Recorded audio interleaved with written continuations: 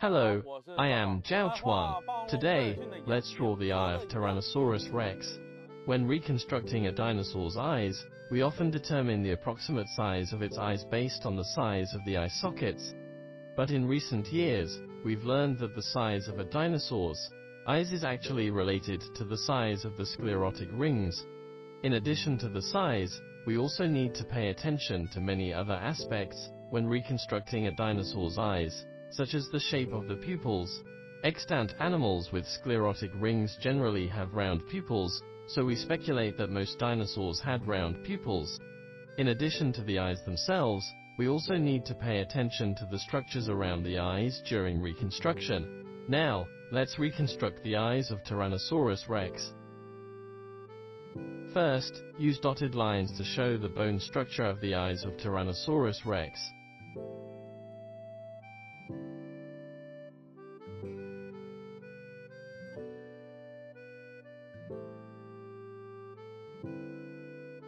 Draw the lacrimal bone at the front of the eye first.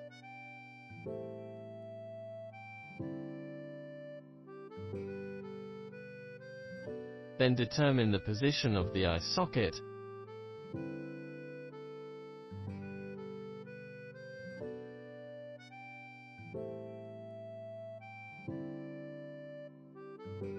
At the back of the eye, draw the postorbital bone. Its brow ridge was also a bulging structure. This information comes from bone fossils.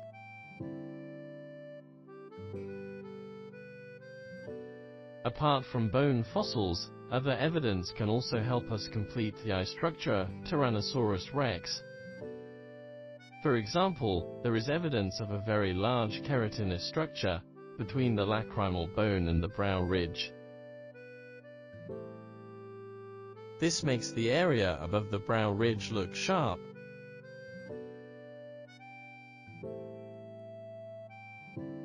Now, let's complete this keratinous structure.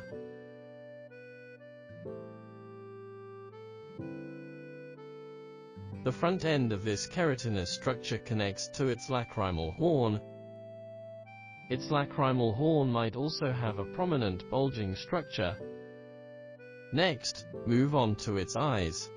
We used to determine the size of a dinosaur's eyes based on the size of the eye sockets. Therefore, in early reconstructions, the eyes of Tyrannosaurus rex were usually made very large, but now we know that the size of their eyes is actually related to the size of the sclerotic rings. The sclerotic ring is a ring of bones surrounding the eyeball to protect it. Therefore, the exposed part of a dinosaur's eye would match the inner diameter of the sclerotic ring.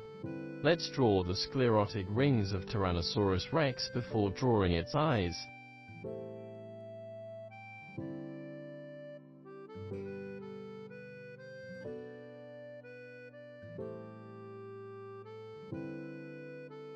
Next, let's move on to the eyelids of Tyrannosaurus rex. Reptile eyes generally consist of several structures, upper and lower eyelids surrounding the eyeball. There was a layer between the upper eyelid and the keratinous structure on the head.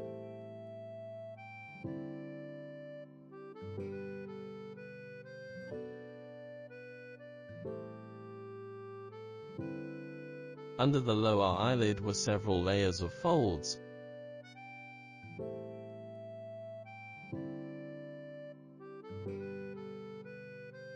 There might be rings of scales on its eyelid.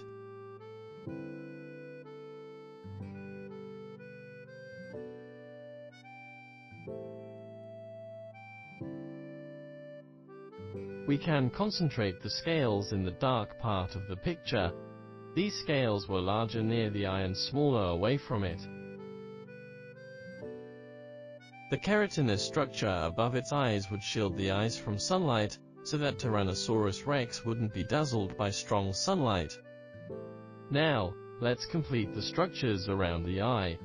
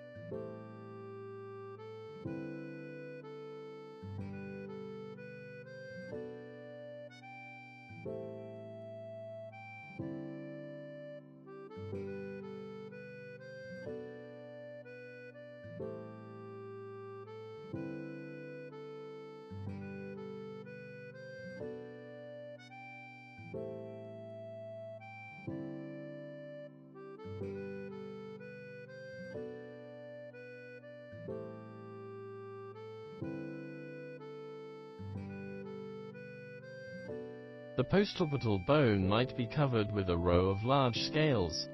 These large scales were surrounded by some smaller scales.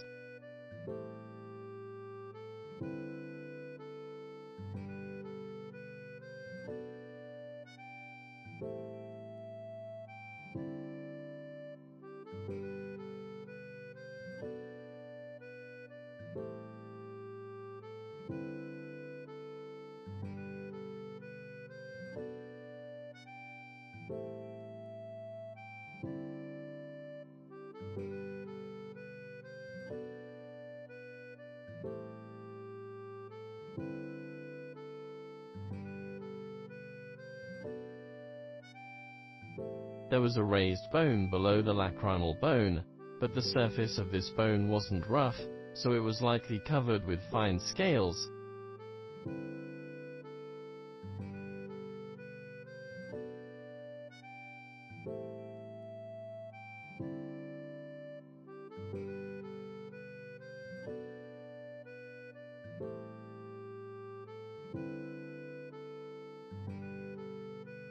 These scales were arranged neatly at first, but as they reached the bottom of the eye, they were arranged along where the skin moved.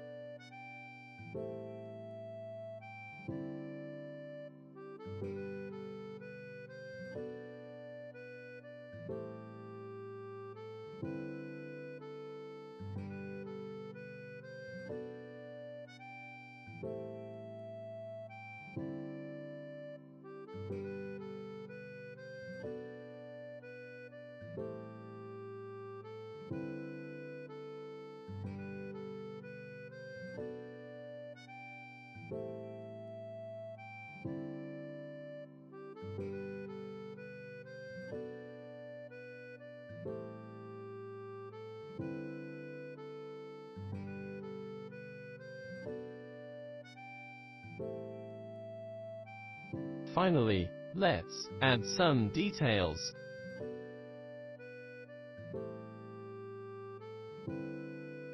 For example, there were neatly arranged scales behind its brow ridge and postorbital bone.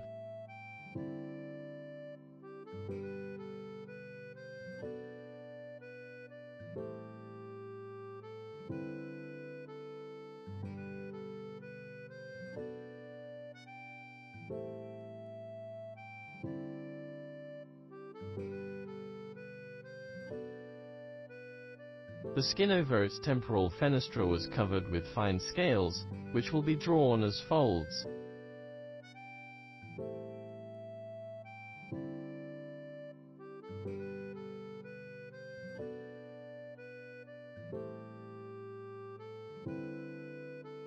The rough skin over the antipodal fenestra was also covered with fine scales, and we can use the same method to represent it.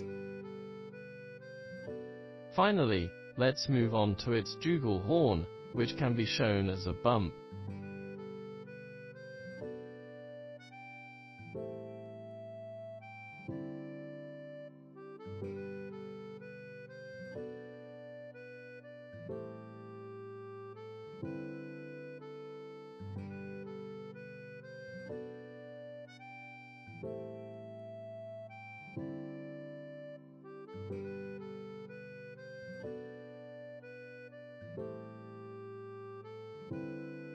Now, we've completed the eyes of the Tyrannosaurus rex.